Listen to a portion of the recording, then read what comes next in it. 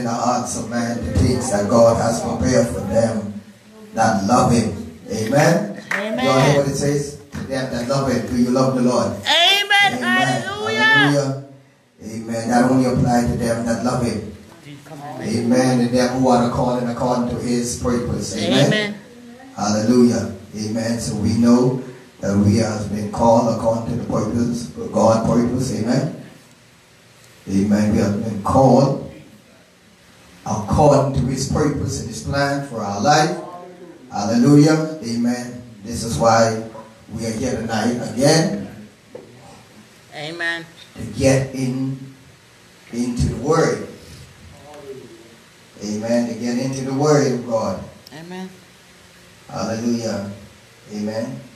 Just to get into God's Word. Only God's Word can do it.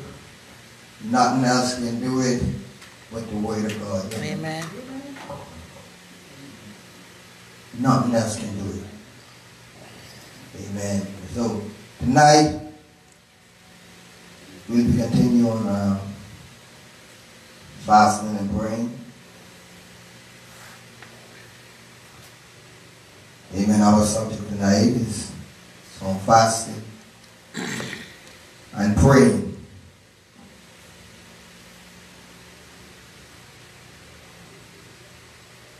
Amen.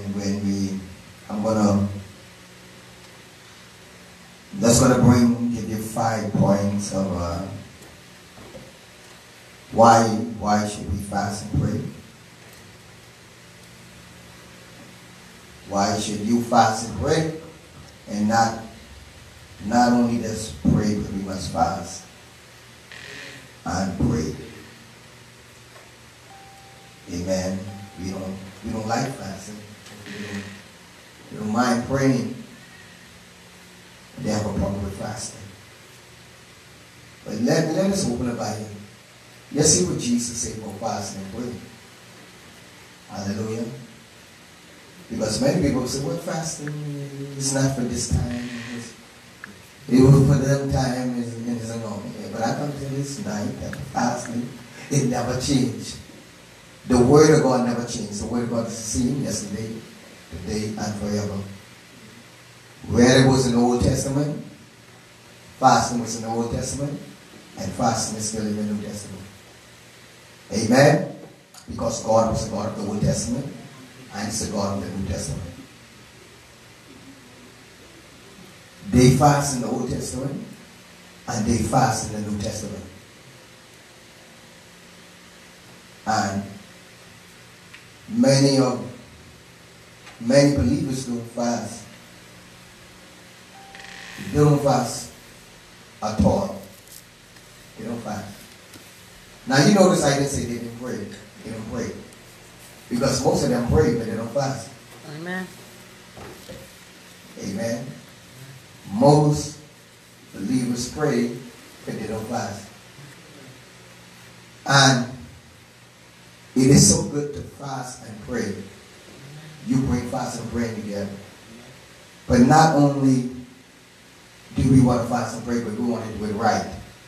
Somebody say right. Right. The right way. Amen. Right way. You don't want to do something that is the wrong way because somebody tell you just fast, but they didn't teach you what is fast. They didn't teach you what is prayer. So yes, what Jesus have to say about praying and fasting. Hallelujah. What Jesus have to say about praying and fasting. Let's go to Matthew 6 and verse 5 and 6. Matthew chapter 6 and verse 5 and 6. Matthew 6 verse 5 and 6. You have it.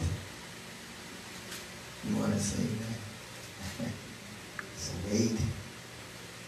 I haven't got it yet. Matthew chapter 5 verse Matthew chapter 6 rather. Matthew chapter 6 verse 5 and 6. Hallelujah. Bless the Lord. Go ahead, Brother Leon. And when thou prayest, Thou shalt not be as the You hear that? He says, when thou prays. When you pray. So that means if you are the disciple of Jesus Christ, you must pray. He says, when you pray. Who's speaking? Jesus. Who's speaking? Jesus. So Jesus says, when you pray, that means we are to pray. We are to pray. The when is the indication that this is something that we must do. We must pray as a believer. We must pray. But watch how he's going to teach us the right way. Because there's a wrong way of praying and there's a right way of praying. I say there's a wrong way of praying and there's a right way of praying. Do you believe that? Amen. Hallelujah. There's a right way of praying, there's a wrong way of praying. Amen. When we pray the wrong way, we don't get no result. So we stop praying. Amen. Anytime you pray the wrong way, you get no results. So you get frustrated. And frustration leads to anger. And anger say, well, I'm not going to pray no more. And many people, because they pray the wrong way, get no result. Amen. You get frustrated and then they stop praying. Amen. But if they was taught the right way, they will get result. Amen. Hallelujah. If they were taught the right way, they will get result. So when we are taught the right way of prayer, we get result. Amen. See, we talking about prayer now, then we can talk about fasting. And then we can bring it together. Amen. We can explain prayer, then explain fasting, then bring it together. Hallelujah. Go ahead, brother. Thou shalt not be as the hypocrites. You hear that? Thou shalt not be like the one. The hypocrite. Hallelujah. You see how they, okay. He said you must not be like that. So there's a way that the hypocrite, they operate. And now Jesus is going to tell us. Read. Thou shalt not be like the hypocrites. For they love to pray standing in the synagogues. You see, the hypocrites like to pray standing in the synagogue, in the church, but they don't have a prayer life home. Amen. They will pray before the congregation, but they don't have a prayer life home. You hear what I'm saying? Amen. They'll pray before the congregation, but when they go home, silence, no prayer. But before the people, they will pray. Amen. Watch what Jesus said. And in the corners of the street. And in the corners of the street, they want to be seen. Yes. They want to be seen. See, that's the wrong motive. Amen. So automatically, you're not going to get no. Your reward is the people who see you. Amen. I say your reward is those people who are around you, who sees you. Amen. They are reward. Read. Verily I say unto you. Surely I say unto you. They have their Reward. So when you pray the right way, there's a reward. Amen. Once you pray the right way, there's a what? Reward. Amen. When you pray even the wrong way, you get reward. Amen. But you're not going to like it. Jesus says they have their reward. Amen. Why? Go ahead. But thou when thou prayest. Now Jesus is talking to the church. He says, thou, when you pray, when you pray, number one, read. Enter into your closet. Number one, enter into your closet. Isolate. The closet, he's not meaning a closet that you hang your clothes. He's not meaning that. Amen. Amen. Most people say, well, I have a prayer closet that I goes into. No, Jesus is not talking about the closet that we hang clothes. Amen. Hallelujah. Because in Jesus' days, there was no closet. Amen. That's true, Pastor. Hallelujah. In Jesus' days, there was no closet. So he's not talking about a closet that we know. What he's talking about, that we go into an isolated place where we shut everything out. Amen. Hallelujah. Where we shut the world out. And everything that distracting you, you shut it out. And you close the door. Hallelujah. Amen. Amen. You shut everything out. Amen. And you isolate yourself from everything. Everything. Amen. Everything. Amen. And you close the door in your mind. Amen. The door in your mind. Because sometimes when you pray, there's things that the enemy will bring to distract you while you're praying. Amen. That's true. So he says, when thou prayed, thou must enter into your closet and close the door. Enter into your closet and close the door. He said, we go into the closet and we close the door. We shut the door. Amen. Amen. Last week I talked about real prayer is where you isolate yourself from the world, from the things that are in the world, where you are no longer moved by the things that are going on in this world. Amen. Where you are free from the things that is taking place in this world. Amen. Real prayer is heartfelt prayer. Heartfelt prayer. This is a prayer that the prophet Elijah prayed. Heartfelt prayer is prayer that comes directly from the Spirit. Amen. Where you pray out of your spirit. Amen. Hallelujah. Amen. Heartfelt prayer. So Jesus said again, when you pray, this is the way I want you to do it. Amen. The right way. There's a right way of praying and there's a wrong way of praying. Many people spend many hours praying the wrong way and get no result. Amen. Hallelujah. But if you pray the right way, you get reward. You get a result. You see the difference because you're praying the right way. Now, what is the right way? And when thou hast shut thy door. When you are shut the door, it means to lock everything out. Amen. It means to lock everything out that is taking place on the outside. All of the thoughts and everything that is trying to distract you, you have to lock it out. Amen. You have to lock it out because, amen. Anytime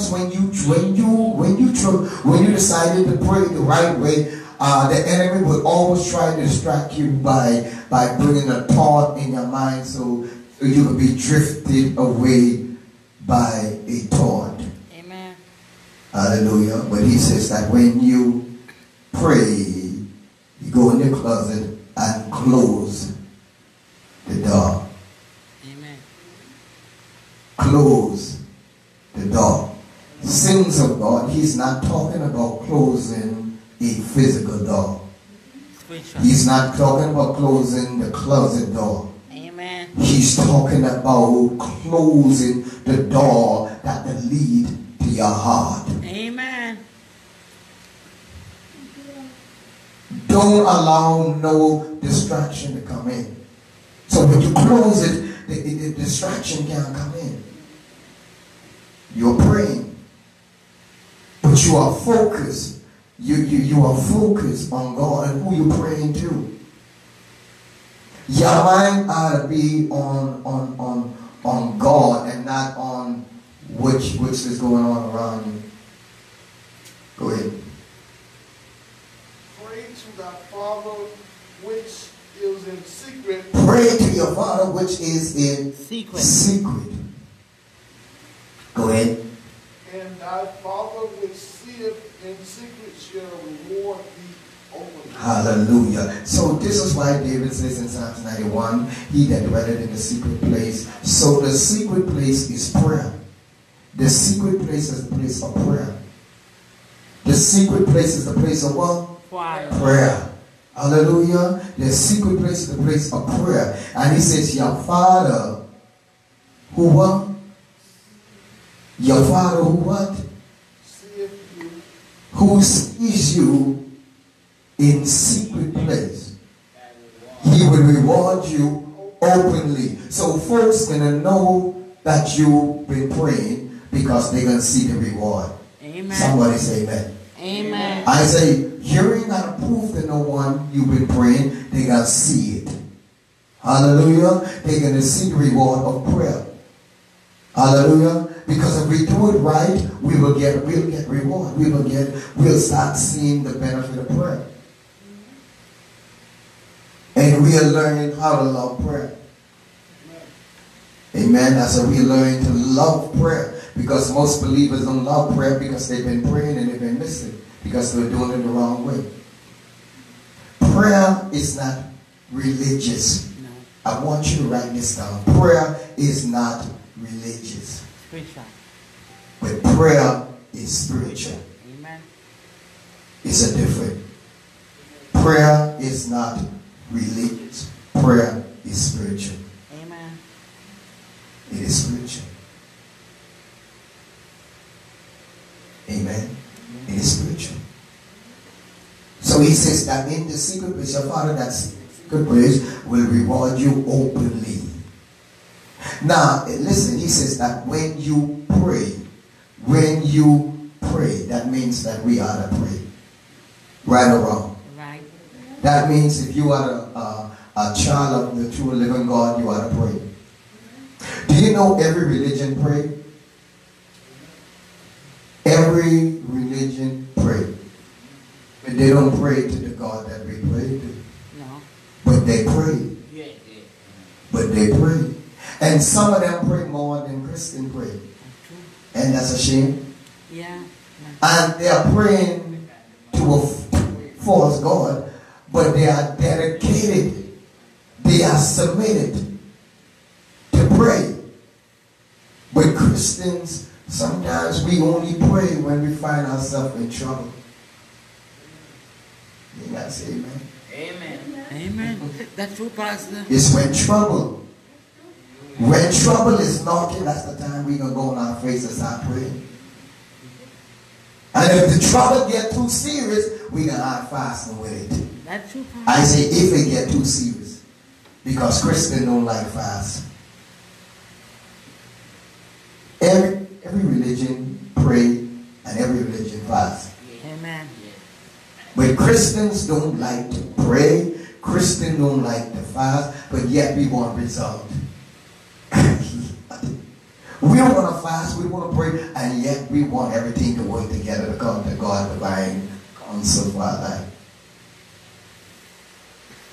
Amen.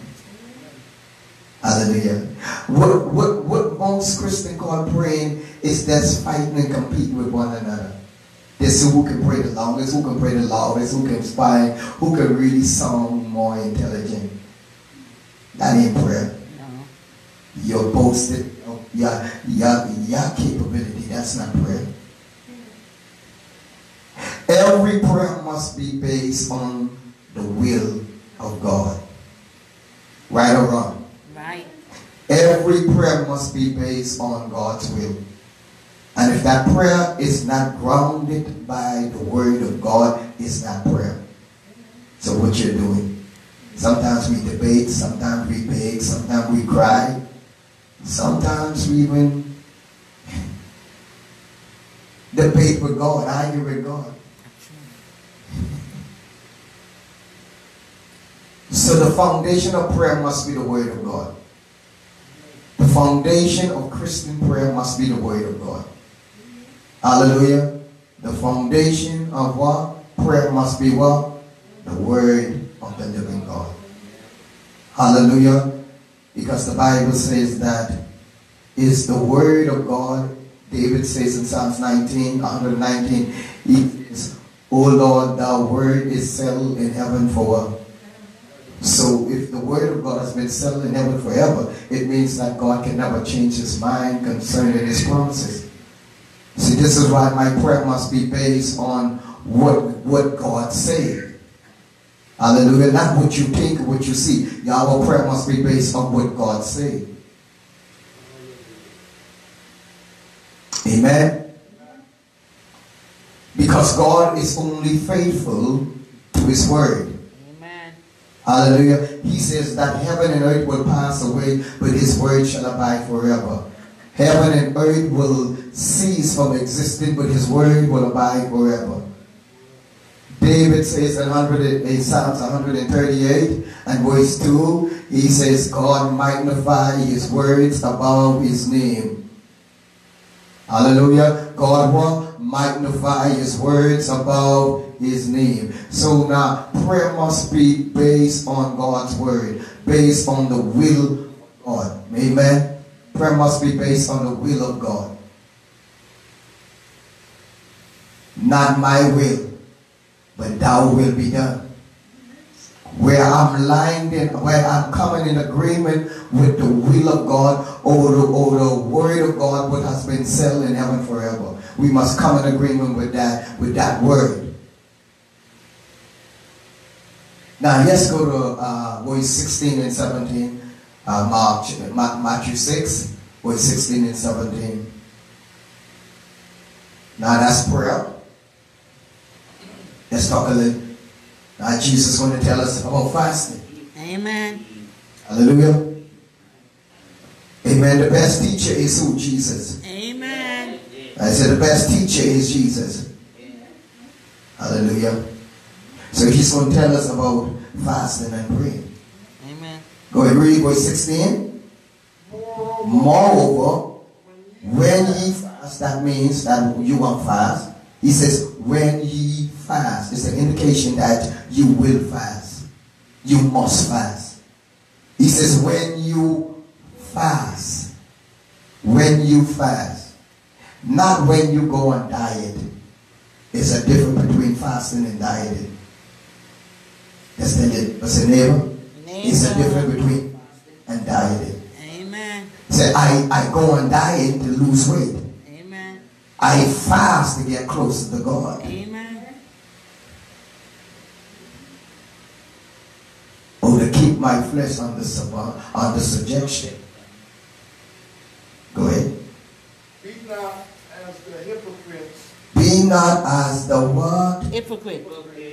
So even them fast. Amen. That's true, Pastor. I say even them fast. Even those who are not right with God, they still fast. Amen. And let me tell you something. It's a shame to say they fast more than us who say we right with God. Even though they're fasting the wrong way, they're fasting for they have the wrong motive, a wrong agenda in doing their fast, but they're still fasting. Go ahead. Be not as the hypocrites of a sad countenance, for they disfigure their faces. So they want you to know they fast, so they just make up their face. Yes. So when you look at them, you can say, oh, you've been fasting. You're fasting. Yes, Pastor. How many people that, amen, there's a lot of people that want people to know they're fasting. Or I just came on a 10 days fast. Nobody asked you that. And I'm going on a 21 days fast. Nobody asked you that. See, you are boasting. Nobody asked you that. Your fasting is supposed to be secret. Amen. Amen. I say your fasting unto God is supposed to be secret. You're not supposed to tell everybody that, hey, I'm fasting. Hey, I'm fasting. I don't get me mad today. I'm fasting. That's true, Pastor. Hallelujah. Amen. That's the wrong way of fasting. That's the wrong type of fasting. Amen. And saints of God, and I want you to understand this, that what empower the believer? What empower the believer? What God used to empower the believer? Fasting and praying empower the believer. Just remember, we must fast and we must pray. But fasting and praying empower the believer. Okay, let's go into scripture. Let's go to scripture. Let's see what empower the believer. Number one, let's go to Acts 10:38. We can go to two scriptures. The Bible says we have 2 or 3 witnesses, let everything be what? Established. Amen? So we're going to go to two scriptures. Acts 10 verse 38, and it reads, How God anointed Jesus of Nazareth. How God anointed Jesus of Nazareth, listen. With the Holy Ghost. Uh-huh. And with power. Oh, so the anointing, how God anointed Jesus of Nazareth with the Holy Ghost. So the Holy Ghost is the anointing. It is the Holy Ghost that produced the power. Hallelujah. It is the Holy Ghost that produced the power in the believer's life. Right or wrong? Right. It's the Holy Ghost that produced the power in the believer's life. Now, I'm not saying that we must not fast and pray. Yes, fast and praying help release that power that is in you. Amen. Fasting and praying release that power that is in you. Do y'all believe me? Amen. Do y'all believe the word? Amen. How God anointed Jesus of Nazareth with the Holy Ghost and with power, who went about doing good and healing all who was oppressed of the devil, because God was with him. Amen. Hallelujah. Now, let's go to another one. Let's go to another one. Amen. Because most people, most believer, and let me see how we should say that, and I'm not hitting no one, but I'm just saying it. Most believers think that in order for them to be anointed or powerful, they must live fasting and praying. And again, I'm saying we must fast and pray.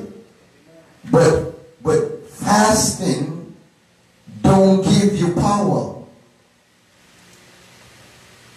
Amen. Fasting don't give you power. Yes, he will give you power. Let's go to Acts 1:8. Acts chapter 1 and verse 8. Acts 1 and verse 8. I'm not saying that we must not fast and pray, because there is a need for fast and pray. If Jesus fast and pray, we must fast and pray. But we don't fast for more power.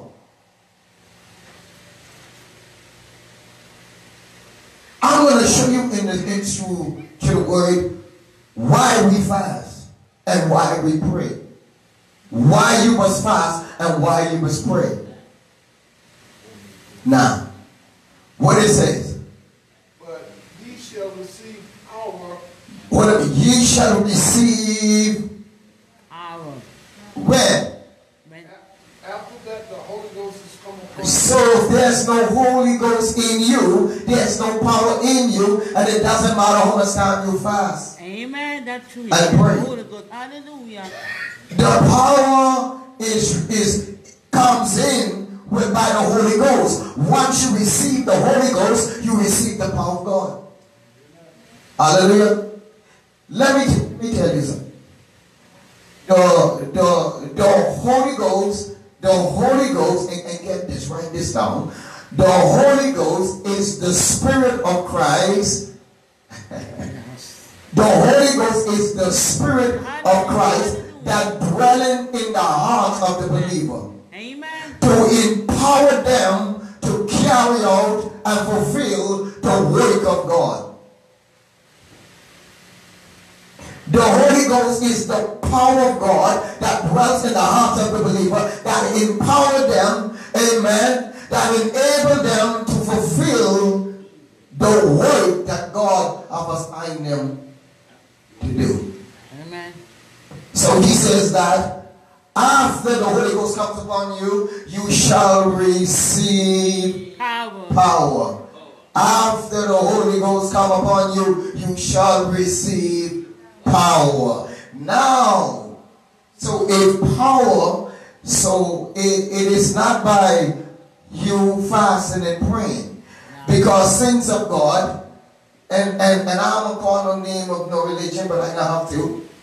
The Muslim fast more than many Christians. Amen. Do you see any signs and wonders coming under power? Yet they fast, but they're not in the truth. But yet they fast a lot. And they are submitted and dedicated. But they don't release no power. Because fasting don't give you no power. The Holy Ghost is what gives you the power. Hallelujah. Now, I want you to understand there's still a need for fasting, because Jesus said, when you pray and when you fast. So that means that, the indication means that I will pray, I must pray, and I must fast. So what is the purpose of fasting and praying? See, sometimes we think that if I fast for 40 days, I'm going to come out and signs and wonders going to be working with me. No, not if I don't understand. If you don't understand it, ain't nothing happen. You just will open up your spirit for more spirits. Amen. Because when you fast and when you pray, you literally open up your spirit. And if you're not in the truth, you will be influenced by lies. And you will think those lies, and you will take those lies like those lies is the truth, when there's lies. So the Holy Ghost, amen, when you receive the power, amen, after the Holy Ghost come upon you, you shall receive power to do what? To do what? To be a witness, to be a witness. So power to witness. Power to witness. Power to witness. Hallelujah. Now, please, I want you to understand what I'm saying tonight. I'm not saying that we must not fast and pray. Yes, every believer in the Lord Jesus Christ must fast and pray. According to the Bible, must fast and pray. But we must understand that fasting don't make you powerful. Yes, it will fasting does. Let's go to 2 Corinthians.